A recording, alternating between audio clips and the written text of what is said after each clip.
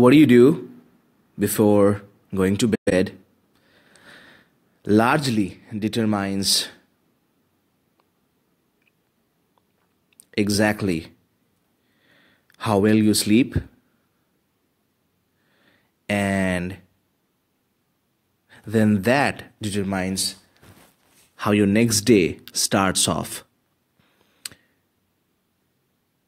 One of the biggest mistakes I see that many people make before sleeping is taking a lot of information from either news, Facebook, WhatsApp, as a result of which they start feeling a bit negative or not so powerfully influenced by those messages. What happens as a result of that? Pretty simple. They go to bed, they are sleeping, and while their conscious mind is sleeping, their subconscious mind is awake, and it's constantly thinking about all those things that they have put in their mind before going to bed. So I'm sleeping at 3 in the morning, but my mind is wandering around the GST. My mind is constantly worrying about tomorrow's presentation. My mind is constantly worrying about the school fees that I have to pay for the next quarter for my children, right? And as a result, it's a constant worry. Then you wake up in the morning at 7 a.m. or 5 or 8 or 11, whenever. And by the time you wake up, you don't feel very positive. You don't feel very, empowered. So you know something is missing. But you look at the watch and you see that I slept a lot of hours. Then why did I not feel so good just after waking up? Well, the answer is you did not feed your mind the right way. So the right thing to do is to feed your mind with one of those three things right now. And we go very much in depth about it in some of my high-end retreats and high-level masterminds where I mentor people throughout their entire life and we look at exactly what's going on in their relationship, in their money, in their health, in their confidence, in all different areas of their lives, and we figure out exactly where they want to be. We even expand the goals, and then we create a step-by-step strategy to get there, along with daily accountability and mentoring with me. So we go very much in depth about exactly how to maximize your sleep so that it gives you a feeling of amazing, great things. But I'm going to give you 3 things that you can do tonight for those of you who are listening live onto this live stream. So you are in for a treat. If you'd like to listen to those 3 things, why don't you just quickly type in the comment the number 3. Just the number 3. Yeah, Kavya.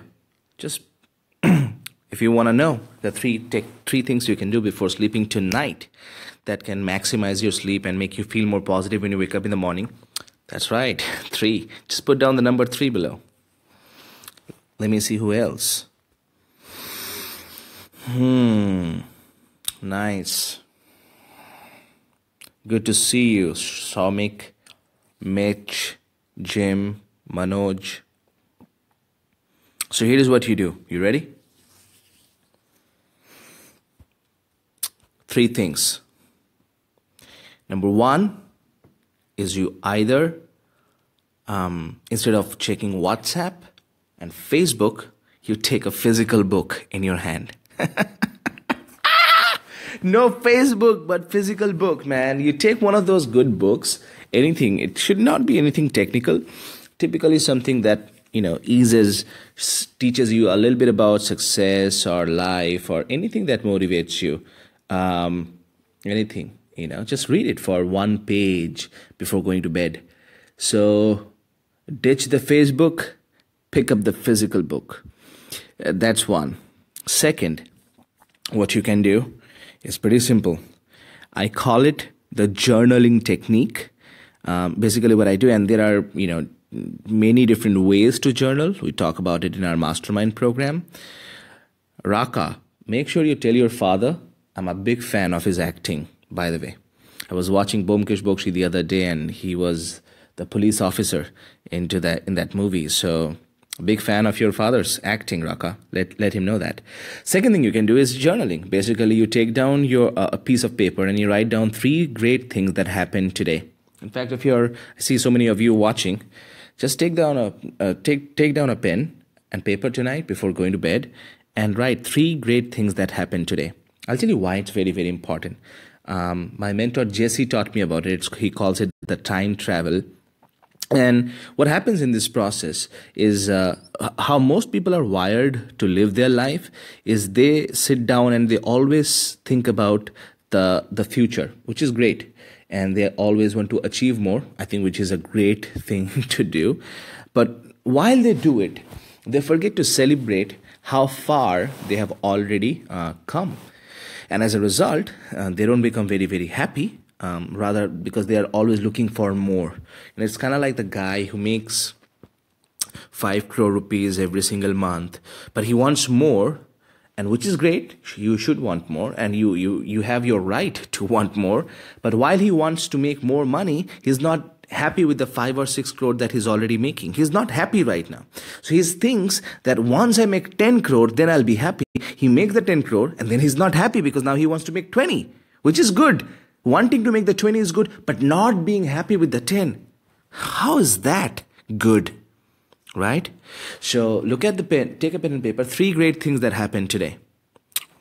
In fact, look, I'm going to challenge you right now in an amazing positive way.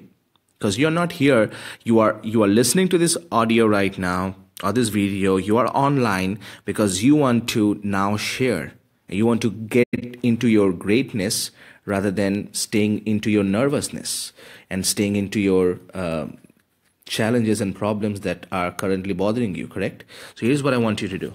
I want to invite you to share not 3 things, but 1 great thing that happened today. Right in the comment box right now. 1 great thing that happened today. It can be in your personal life, can be professional, can be financial, can be that you did something, you felt something. 1 great thing that happened today. Time to stop being an audience, time to start being a player. Here is why. Viewers pay, players get paid. I can see some people leaving, which is amazing. Thank you so much. And what a great people, right? People who want to leave, that's fine. That's great, their choice, and I respect them. That's amazing. But what inspires me is the people who are still listening and watching this. 1 great thing that happened in your life today. Put down in the comments specifically.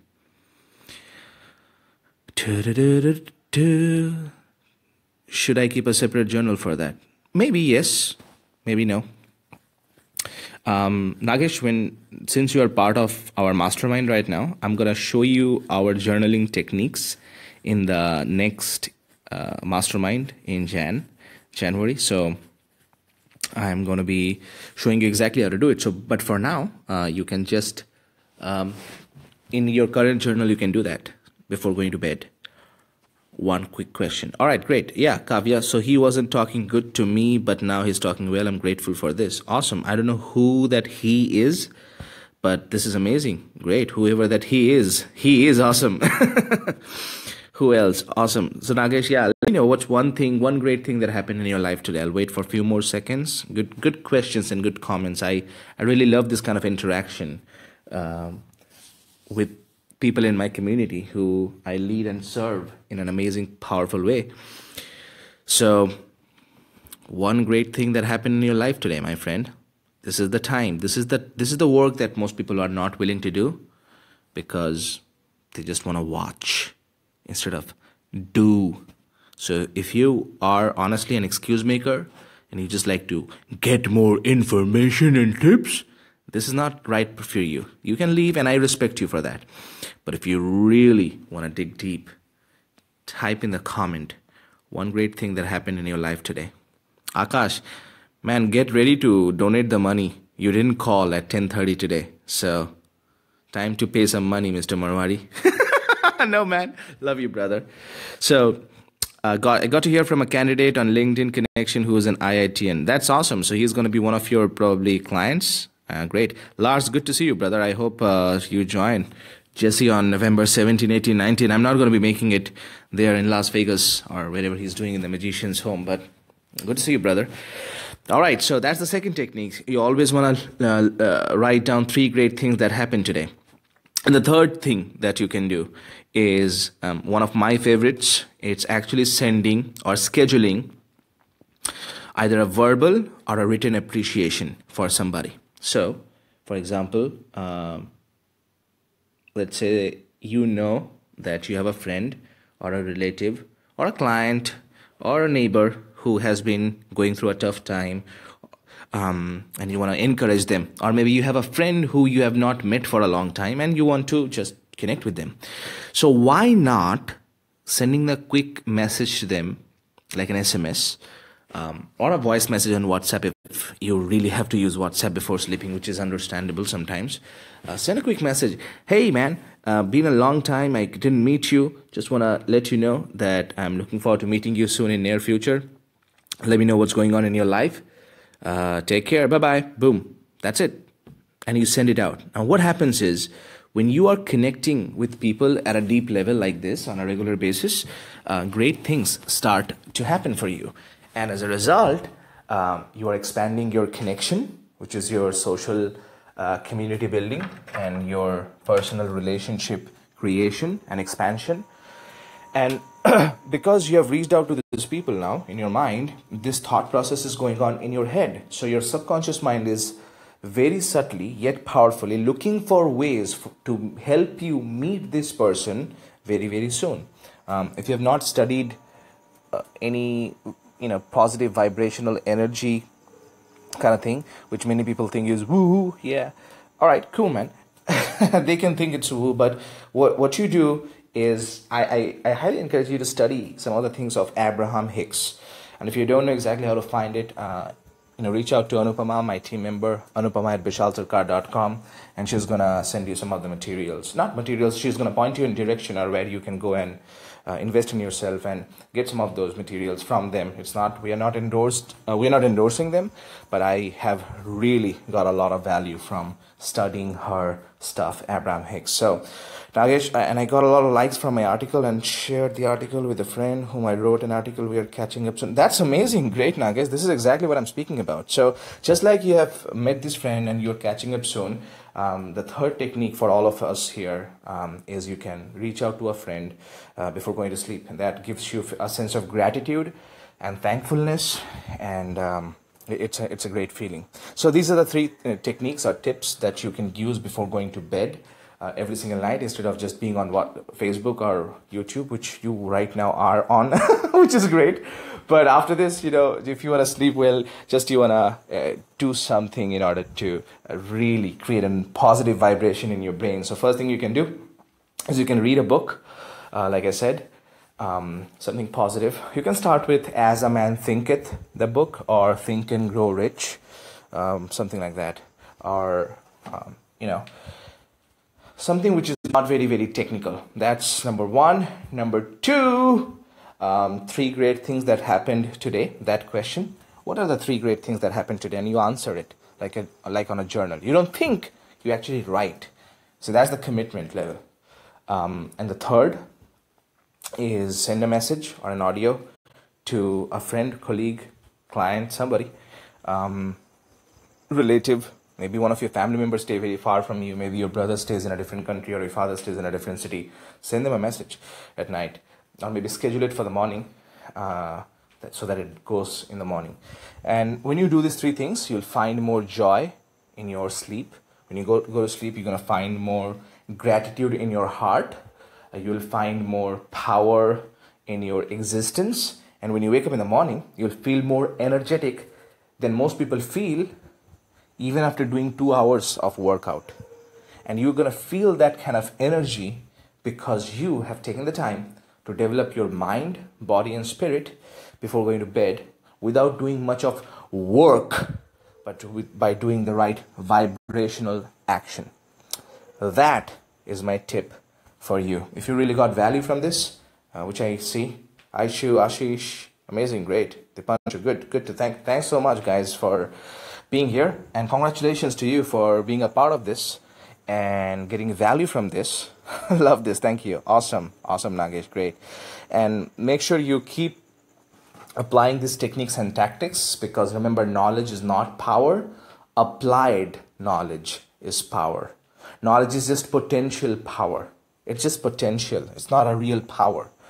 And next, tomorrow or day after, I'm actually planning to schedule a special training for some of my private clients. These are not the people who come to me for public speaking, mastery or confidence. This is also not my mastermind members, which is, they pay up to, there are different levels in the mastermind, in my 24 lakhs mastermind, but this is not even for them. I'm actually planning to do a special training for some of my private clients who invest at a very, very high level, somewhere between 24 to 95 lakhs rupees a year, to learn from me. And the money doesn't matter here. I'm just letting you know that I'm actually going to be recording a quick 3-minute segment from one of the trainings I'm going to be doing for them. And I'm going to be sending you privately, for those of you who have attended this live stream today, if you just send me a message about that. So I'm not going to be sending directly to everybody because I don't like doing that too much. But if you send me a message after this live stream is done, after this call is done, saying, Bishal, I would love that 5 minutes segment that you're going to do for your private clients.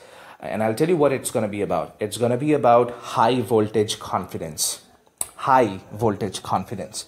I mean, just imagine you walking into a room without having to say anything in such an amazing, powerful manner that people instantly look at you as if you are a living God and genius. If you could do that, how would that change your personal life? How would that transform your career?